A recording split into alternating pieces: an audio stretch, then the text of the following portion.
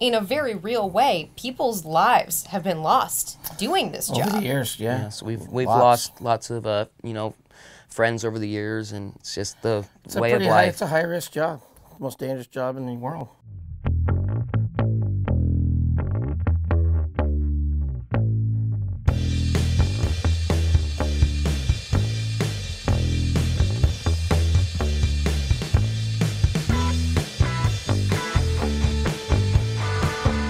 What do you think people, when they're sitting down to a crab dinner, what do you think they don't realize about what went into getting that on their plate? Blood, sweat, and tears. Yeah, went people into don't. it. That's one thing this show's going to show, what it takes to get that crab on the plate, and it's a lot more into it than I think people realize. What on earth would compel two people to do one of the most dangerous jobs on earth? We're from Newport. That's just what you do when you're in that town. It's kind of born and raised and grew up there and just fell into it. Did you talk about it when you were a kid with your dad? Yeah, I mean, I was son of a fisherman my whole life, and so I was on the boats at a very early age. Here we are. Well, he got in trouble, and I made him go fishing. Yes.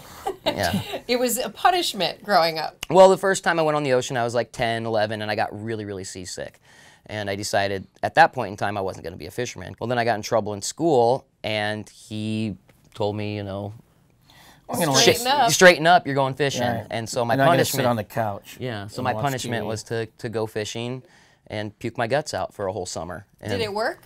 Do you think Yeah. it worked? Did he straighten up from the fishing trips? I mean, I think it was a life-changing moment for him, actually. We get to see a lot of it unfold on the show, but behind the scenes, do you two get along all the time? How does it work? We're just peachy. Yeah. All the time.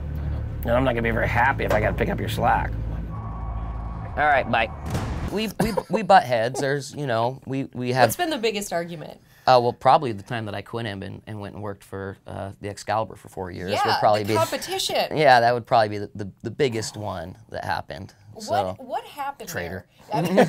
I mean, most people, this is kind of like the makings of a soap opera, Yeah. right? You We don't think your of it that father, way, your but family business, and you go and work not just somewhere else for the competition.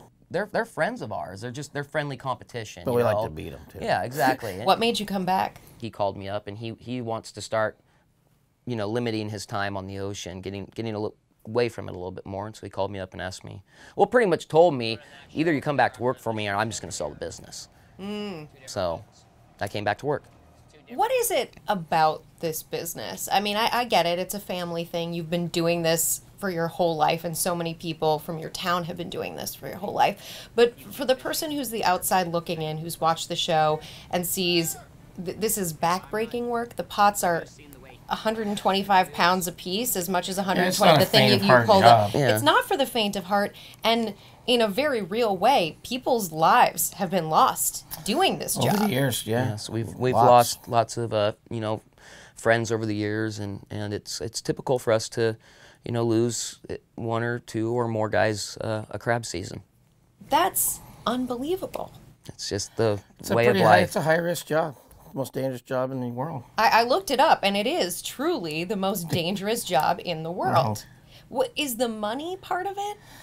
I think it's not. It's money is obviously a driving force, but it's a lifestyle. Once you do it, you're either hooked or you run away from it as fast as you can. How much money are we talking about? Crew members can net anywhere from, on an average year, 10 to 15,000. On a good year, working on the deck of his boat, have made as much as 50,000 in $50,000 for crabs in about a month. My guys this month and a year half. made like 30, 6 weeks. But I mean, if you work for me on the Western Breeze year round, you're going to push close to six figures. What's the biggest business lesson you've learned from the work? Hard work Pays off. Pays off. That's a bit. In this business, you truly, what you get into it, what you put in is what you get out. If you're on the right boat and the right timing and everything clicks just right and everything happens good, it can be really good. Is there a right or sort of a set of characteristics that would make someone successful at your job? You have to have a good work ethic. You have to, be willing to push yourself to a... Self-driven. Yeah, self-driven. You have to be willing to push yourself to the breaking point and then beyond the breaking point. Strong stomach? Yes, yes. What's the most dangerous situation you found yourself in? There's been several over the years. It's kind of tough to, pick one necessarily, but the bar is where you're gonna probably run into your most dangerous Describe situations. the bar for people who aren't familiar with it. Well, the bar is a stretch of water that we have to navigate to actually get out to the grounds to go fishing. And it's the mouth of a river, pretty much is what it is, and it goes out into the ocean. So you've got the mouth pile of rocks. and there's, you know, rocks on each side of you. And so you have to navigate this stretch of water, and you've got water coming out, you know, from the river, and then water coming in from the ocean, meeting the swells, and they hit each other, and it stands the swells up. For people who are just the average person getting out on the water, do you have advice for how to navigate through rough waters? Don't do it.